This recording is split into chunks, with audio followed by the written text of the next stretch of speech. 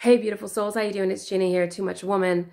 Just recently, I posted a video of myself dancing on my Instagram stories. And let me tell you, as a former dancer, as a public figure, as a global speaker, that was really hard to do. It's one thing dancing in a club with your friends. It's another thing, dancing at home by yourself. And it's quite another thing to post that on social media. But I do it to prove a point. What I know to be true after 26 years as a global speaker is that invisibility suffocates the soul. Invisibility suffocates the soul. Not being seen is kryptonite to our spirit. I can meet someone and instantly, within 30 seconds, I can tell that they are hungry to be seen. And I see this, I have literally traveled the world. I've traveled the world in the past year. And wherever I go, I know this to be true. Invisibility suffocates the soul. So I have a couple of questions for you.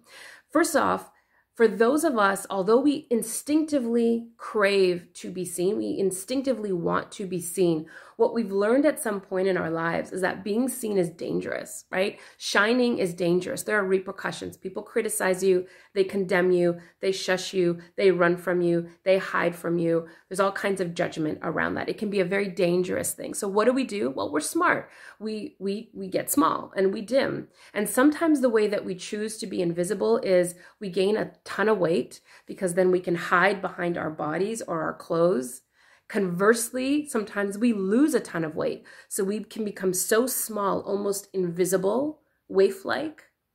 Other ways that we dim ourselves is we zipper our mouths. We don't speak up. We don't ask for what we want, for what we need, whether it's in the boardroom, the bedroom, at the dinner table. We mute our desires, our dreams, our sadness, our frustration. We put all of that on the back burner and we become very small. We dim ourselves. Now, conversely, on the opposite end of the spectrum, some of us, what we do to be invisible, this might sound counterintuitive, but follow me. Some of us, including myself, become really loud. We become big mouths. We become very aggressive, very opinionated. So we can hide behind this tough person facade. We're really behind all that. There's a lot of shame and fear and sadness. So there are many, many ways that we dim. My first question is, what have you done or what are you currently doing to feel safe and invisible? How are you dimming yourself? Number one. Question number two is, what is the repercussion of dimming?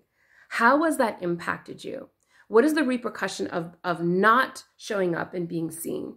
For a lot of us, it's a loss, a disconnection from ourselves. It's a loss of self-faith, self-trust.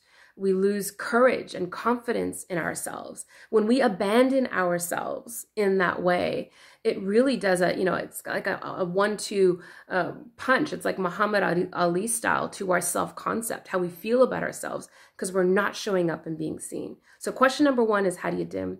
Question number two is, what is the repercussion of you dimming? Here's question number three. When we in fact dim, what we do subconsciously, because we really want to be seen.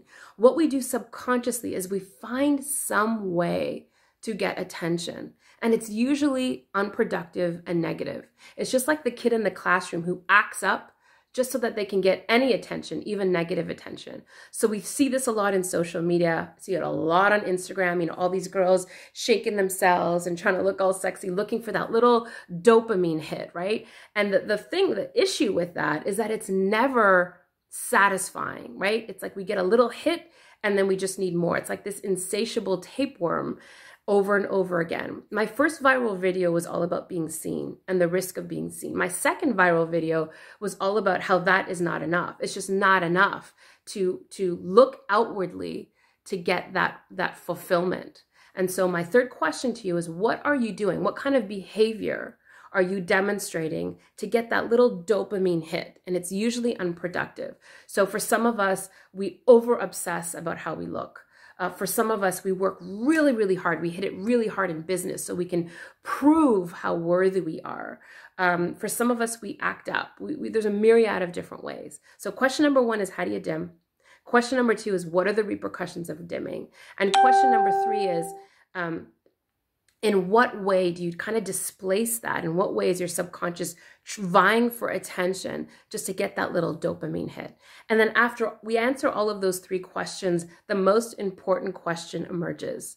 is what can you do to show up for yourself and be seen? Because here's the thing.